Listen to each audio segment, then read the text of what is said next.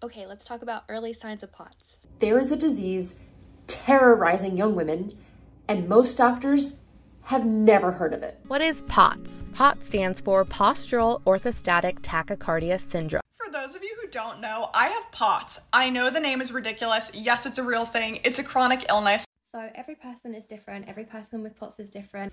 Hi, I'm Isla. I have POTS, and this is everything I do before I get out of bed in the morning. How do you know if you have POTS, postural orthostatic tachycardia syndrome? 0.2% of the population of the UK are affected by postural tachycardia syndrome, also known as POTS. That's every 2 in 1,000 people, and the majority of those are females aged between 15 to 50 years old. POTS is due to an abnormal response in the body's autonomic system, which is our autopilot system that controls things such as our blood pressure, our breathing, and our heart rate. What happens in someone with POTS is that doesn't work properly for them, so when they stand up or move around, their heart rate may increase and they may get heart palpitations. This can lead to them feeling dizzy and sometimes even fainting. Other symptoms may include headaches, brain fog, blurred vision, and shortness of breath. It's unsure what actually causes POTS, but in most cases the person has suffered from a viral infection such as COVID or something stressful on the body such as pregnancy or a surgery. It can take time for POTS to be diagnosed, and symptoms are very similar to others. So what really is POTS? I'm going to talk with Jess Heather, a teenager who suffers from POTS, to find out more about the condition. This is Jess Heather, and I'm going to find out about her POTS and how she deals with it in her day-to-day life. So Jess, how has your life changed since being diagnosed with POTS? My life has drastically changed. I used to have 100% attendance at school, used to go every day, but now I can only go to college once, twice a week if I'm lucky. Can't really do anything I used to do. What did you used to do? I used to walk the dogs, many clubs like gymnastics, go swimming, running. Can't do any of that now. Yeah. How does that make you feel about that? For most people it would be hard, but for me, I can't change it. So there's no point being sad about something. Because you have no control over it, so why be sad over something you can't change? Yeah. And was it difficult to get diagnosed? It wasn't too difficult for me. They knew I had long COVID, and then they were like, well, you probably have POTS as well, but for some people it can take up to 7 years to get diagnosed. Yeah, it's a long time. So for me it took about a year. And so you were quite lucky for that? I was quite lucky. So what is POTS in your words? In my words, I always describe it as postural orthostatic tachycardia syndrome. Posture means obviously your posture, orthostatic is from sitting to standing, tachycardia is a fast heart rate, syndrome is a syndrome. Yeah. Okay. That's like a nice way of putting it. Yeah. Because like those big words are like, oh, yeah, scary, and then you word it like that and it's like, okay, that's actually understandable, and I can understand, like, I can guess like what happens. Yeah, if you break it down, it's simple. Or some people say they're allergic to gravity. They stand up and their heart rate and they get all these symptoms, and that's what people say. That's quite a cool way of like naming it. I quite like that. And what made you think that something serious was going on? Like, what was your first sign? Well, when I first had long COVID, I just felt really tired, but that wasn't, I didn't think too much of it. It was when my heart rate started getting faster, and I would come home from school and I would lay on the floor for hours. Oh. That was it. Or what I said to you when I just came to your house, I slept, I then went out the next day, came home and I passed out. That's the point where we were like, I need to go to A&E and figure out what's wrong with me. How do you manage your symptoms? I manage my symptoms. I try and drink 2 or 3 litres of water a day. I wear compression socks a lot of the time, that just keeps the blood flowing through me.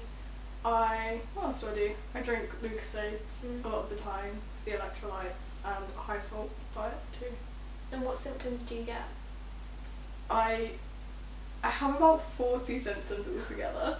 So a few of my main ones: exhaustion, fast heart rate, blood pooling in my legs, my legs just go blue. I've got like a lot of stomach problems, so I feel sick a lot of the time. Yeah.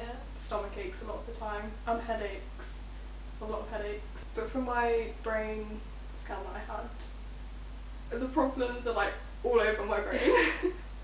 not just that little section that's all over. And how has POTS impacted your education? I know you answered it a bit earlier, but like... Yeah, it's really impacted my education. I get a lot of brain fog and memory loss. So if I learn something, It's gone. it's gone. Like there's no even. It's gone. Don't bother remembering. Yeah.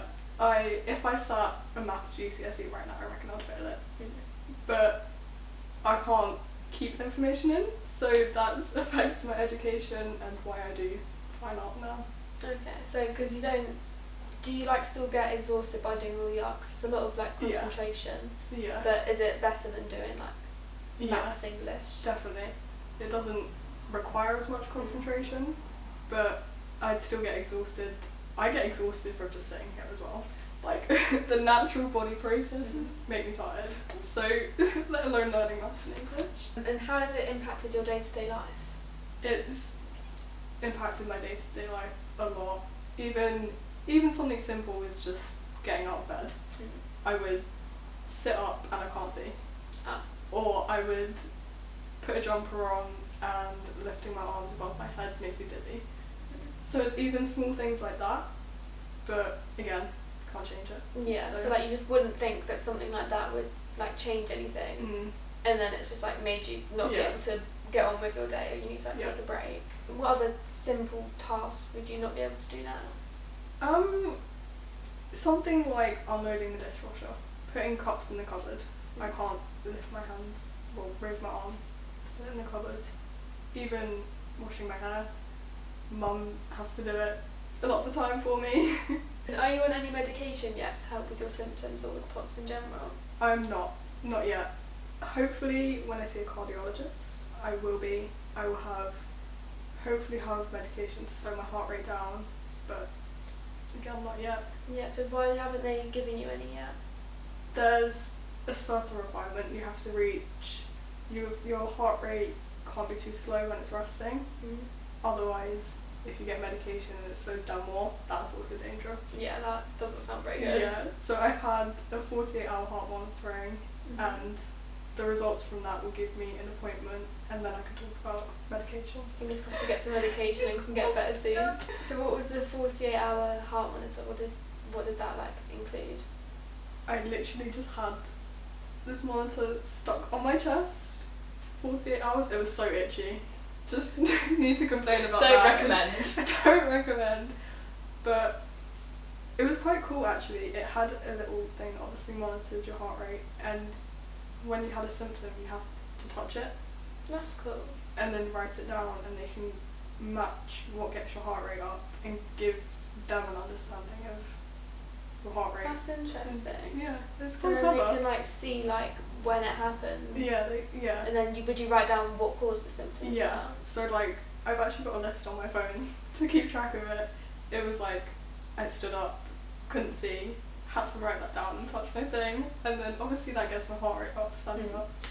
So yeah, they can see that. They've just got a list of me saying, I stood up, I got something out of the cupboard. Well, thank you for that, Jess. You're welcome. Learned some stuff Yeah, about POTS. Thanks for doing this about POTS. You're welcome. I thought not many people know what POTS is, or like haven't even heard of it, because I hadn't heard of it before you had it. Because when you're like, oh, I think I've got POTS, I was like, yeah, even I hadn't don't know heard what of that it. is. And every time like we were talking about it, I keep on asking you like, what is POTS? Like I look it up and it makes no sense. So hopefully this has put it into simpler terms. There are different tests that everyone can take to find out if they have POTS or not. Some of them include an echocardiogram or a 24 to 48 hour heart monitor, which Jess had. But today we're going to do the active stand test, which is where we'll check her heart rate lying down immediately after standing up, 2 minutes after standing up, and then 5 minutes after standing up. And we can see the difference from resting heart rate to how much it goes up just by her standing up, which doesn't normally happen that much to someone without POTS. I'm going to set a timer for 2 minutes. Are you ready to stand up? Yes, I am. Okay. Come on up. And what is your heart rate now? So, it obviously takes a minute for my watch to catch up, but I can feel my heart rate going. I can hear it in my ears too. Just don't pass out on me. I'm not going to pass out, I can't see, but you know. 114. And what's the normal without POTS increase? Without, it's increased by 40 beats per minute nearly. The normal increase is about 10 to 15 beats per minute. My heart rate's now at 137 with an increase of about 45 beats per minute. So is that as high as it's going to go? That's as high as it's going to go. Okay, and then are you okay to stand for 2 minutes? We'll see. Okay, so I'm starting a timer for 2 minutes to see how much her heart rate will change in the 2 minutes.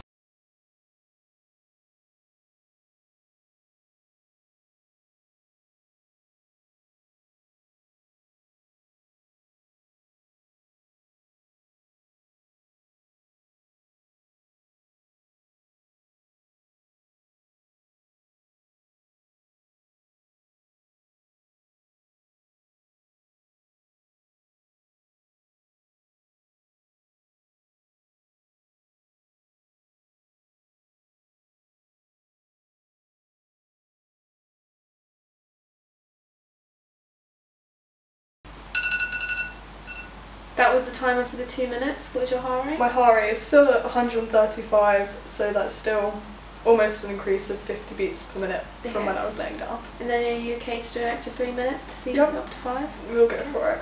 Yeah.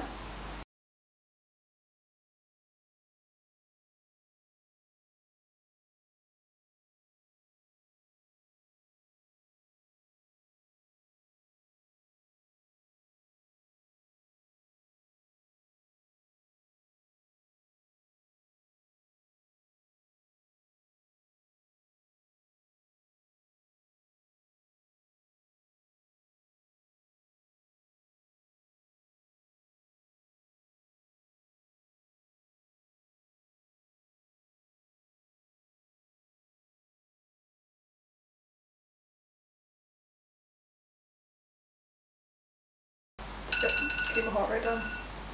And that was 5 minutes standing up. What's your heart rate now? My heart rate is still at 128 beats per minute. Slowly it's going down, but I don't think it's going to go any lower than this. And then if you sit down, will it go to like... If I sit down, yeah. Normally when I'm sat down it's around 80 beats per minute, so that's my normal. And what's the highest it's ever been?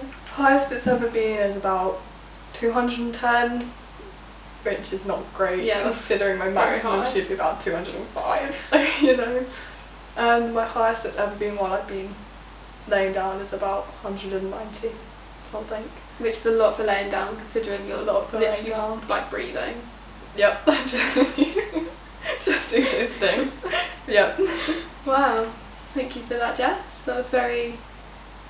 Wow. I'm joined with Claire Heather, who is Jess's mum, and she's going to tell us more about how like POTS hasn't just affected Jess, and it's affected like the whole family. So how has Jess having POTS affected you?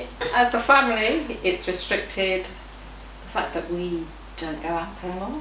We don't do anything really because she's too tired to go out.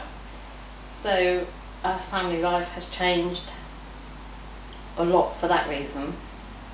Personally, it's made me a little bit sad that she's like she is, and that we're doing everything we can to help her, but at the moment it's not changing, is it? What was Jess like before POTS? Like, was she like active, or like, She do you see was- like a drastic change in her? Yes, she was the craziest, wackiest child you'd ever known in your life. Always doing TikTok dances in the kitchen. She loved dancing, she loved gymnastics. She used to swim, she used to do tumbling, and just generally out walking her dogs every day. And now she's not walked her dogs, what, how many? Yeah, I would say. Yeah. Yeah. So yeah, she's not the person she was. What changes have you had to make to your family life to suit Jess's needs? Well, one of the changes we're going to have to make is buying her a sofa. Yeah. So that she's got somewhere to lay down. Obviously had to buy a bigger car so that we can get a wheelchair in if we need to go out somewhere. You leave work early a lot for appointments. I do leave work early a lot. to pick me up from college. I'm forever in my car picking her up, trying to get her to the hours that she goes to college, that she's not having to worry about having to travel home. And so yeah, I seem to sit in my car a lot of the time. Sorry. Whereas I would just send her on the train or the bus, it would have been get yourself there and back. But Was it difficult to come to terms with the fact that your daughter has a chronic illness?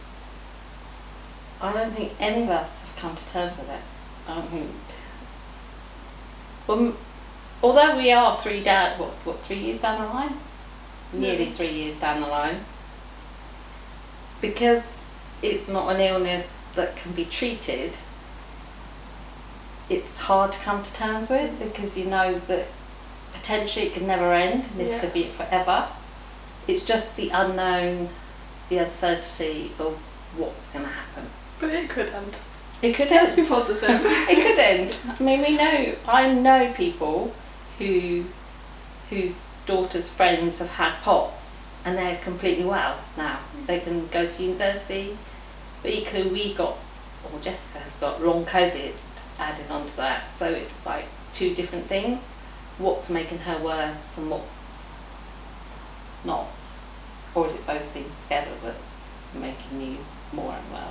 So it's not hard to come to terms with, because it's, for her, a complete change of life, for us a complete change of life, and where does it go from here? Are you hopeful for the future that she'll have a good recovery because of the stories of the other people, or do you just think like it will be like this forever? You have to hope it's going to get better. We have to go with it. We just have to go with it. But there are times, even you're like, I'm bored of life. Bored, I want to go out. And that's hard to hear her say things like that, or every night she'll say, oh, I feel unwell. And that's hard, isn't it? It's like, I don't want that life for her, but I can't change it. Yeah. I have to be hopeful that she will get better. POTS has been around for a little while now, and there is no cure, but for somebody of Jessica's age that has it, they can grow out of it, so we're hopeful. And have you received or looked for any support through any charities or anything? We haven't really, have we? I mean, we've looked at POTS UK, we've read lots of POTS UK website stuff. I mean, I get a lot of support. It's a 13 to 17-year-old. What is it? It's like called peer support groups. Yeah, so it's like a video call of about 10 of us with POTS around the same age. And yeah, we just talk about everything, really. They do it for like different, like you're 13 to 17-year-olds, aren't you? Or they do newly diagnosed support groups. Yeah. So for Jessica, yes, she's done that sort of thing. But for me, as a parent, I've only looked at the website to find things that are like useful, or consultants that specialise in POTS and basically how she should be living her life with POTS. Otherwise, I would have known, other than that website, I would have known nothing about POTS. But yeah, I found the POTS UK website really helpful. Yeah, I found that helpful when I was like looking up about it, because it does it in like simple terms. It And then does. there's just like loads of different things about it as well. And also reading other people's stories. That was helpful. And the fact, some people actually have it worse than you. They have really tough life. And I know yours is, in terms of yours is more your chronic fatigue. But there are people that have to go into hospital and have to have fluids. And so in a way, you can weigh up, actually, yes, Jessica does have POTS, but it's not at an extreme level. It could be worse. And how did you feel before Jess was diagnosed and then after she was diagnosed? The fact that after you had COVID, wasn't it? It was like, what's going on, basically? Yeah, because everything confusion. It was just weird. Every time she stood up, it was like, oh, I can't see. Yeah. Oh. Hanging onto door frames and stuff like that. And we thought, okay, it's just COVID, it's going to pass. And then it didn't pass. And then you'd had, 100% attendance at school, and then when it got to that November, it was like, you'd wake up and go, wasn't it? You'd cry, I don't want to go to school, I'm not going to school. Yeah. So also because you would try and force me into school. Well, yeah, because you'd always been, do you know what I mean? It was an important time. The fact it was happening as you were like just going into your GCSE years was a bit, but the fact that after... A little bit, yeah. After we found out what it was, for me it was more accepting to go, okay, well, obviously I know you run well. Not that I didn't think you were a faker, but it was like taking it for this long. Well done. That is impressive. it was like you genuinely got something wrong with you. So in a way, it's like, oh, thank goodness.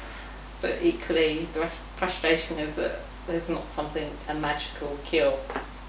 In some cases, POTS is developed after an infection or an immunisation. Jess and Lottie both had COVID at the same time. Jess has turned into long COVID and Lottie was fine after COVID. So what was your experience with COVID like? I'd say my experience with COVID wasn't as bad as everyone else's and like what you see in the news.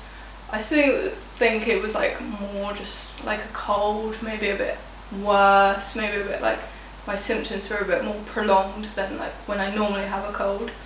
But I'd say I had like sore throat, like blocked nose.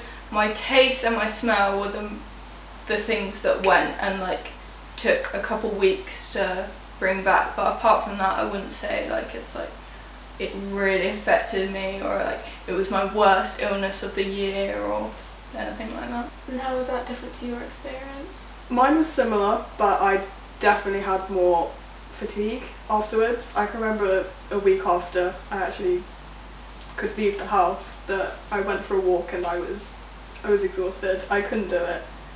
But apart from that, it was like a cold for me as well, just more prolonged and a little bit worse. And what is it like having a friend with POTS? I'd say maybe socially it's a bit different, but obviously just still like the same person I've known for like 12 years. It's not going to change.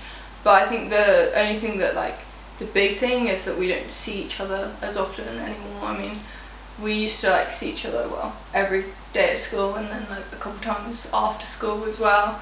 But now like obviously like our timetables are a bit clashed, but even when we do have a gap where we're both free, like it's not always like possible because Jess isn't feeling well. So it affects like plans and like even like birthday presents. I'll be like, oh, well, why don't we like get her an experience to go here? And then it's like, oh, but it's too unpredictable and when like she's going to be okay or she's going to feel really awful, and it's just like, yeah.